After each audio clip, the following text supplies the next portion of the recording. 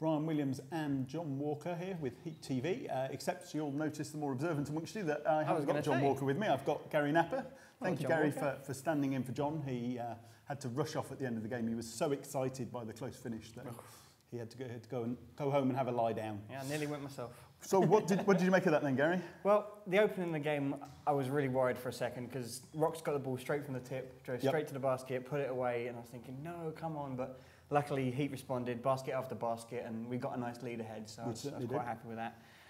Then the Rock seemed to claw it back in the third, and again, I was sitting in the back, just grinding my teeth. Come on, don't let it go. And then that last minute, I was like, would have liked to have seen the Heat score with a basket on that last couple of seconds. That really would have nailed it home. And it was like at one point, it was a really impressive dunk from Mike. Just slammed it in. It was like, there we go, that's done. But yeah, it was a win, and it was a little closer than I would have liked it. Yeah, so it was one of those games. I mean, after the first quarter, I really did think we were going to blow it out because the Rocks had played this weekend as well, and they were down to effectively 6 active players. They had a 7th guy come off the bench for about 3 minutes. They've lost their top scorer. They've lost both their point guards. They've lost their reserve point guard who got injured last night. And against a team like that, I really thought we should have put a 10, 20-point win on them, but we just seemed to lose our way between really the second and third quarters. The Rocks got back in the lead, and then that at least the one thing we can say is we kept our composure. Those were the games that we were losing early this season. It was one of those games where you feel like it was the free throw shooting from the line, the free shots that actually made it. It was very solid shooting from Taylor and Mike. It was putting them away consistently. I like that. It was good. Yeah, we were 17 of 20 from the line, which has been our Achilles heel in previous games. In fact, we were up against the best free throw shooting team in the league, in the Rocks. They shoot normally 75%, and I think they had an off day today, and we really did shoot the ball well from the line. I don't know if it's the stats support it, but I did see quite a lot of early threes.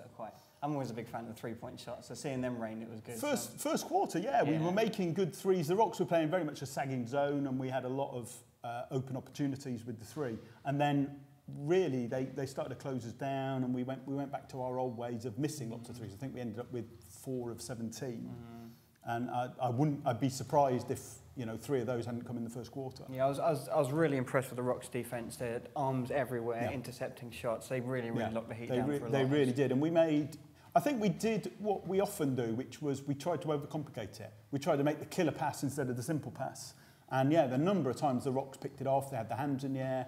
And it's simple stuff. I remember, I won't say how many years ago, I'll embarrass myself, but doing basketball in school, you're always told hands up on defence because it just makes it more difficult. And the number of times we tried to pass it over a Rocks player, around a Rocks player, and they didn't reach out and take the ball, they just had the hand up in the passing lane and they got the deflection.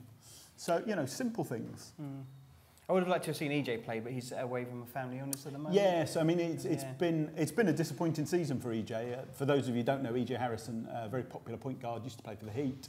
Now in his second season with the Rocks, he missed a ton of games with an injury.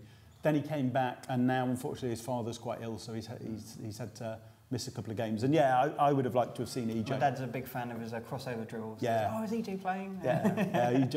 He's a lovely guy, and we wish him well, and we wish his father well, and send our wishes to you, EJ, and hopefully see you back on court next year. So, any final closing thoughts, Gary?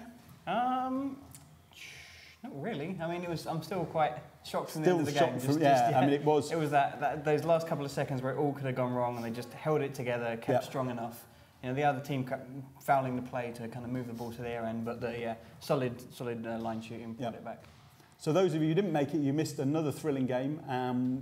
We're next here in 2 weeks' time when we host the Durham Wildcats, and we've got 2 more home games to the end of the season. So we hope to see you all there in 2 weeks' time. Thank you, Gary. Thank you.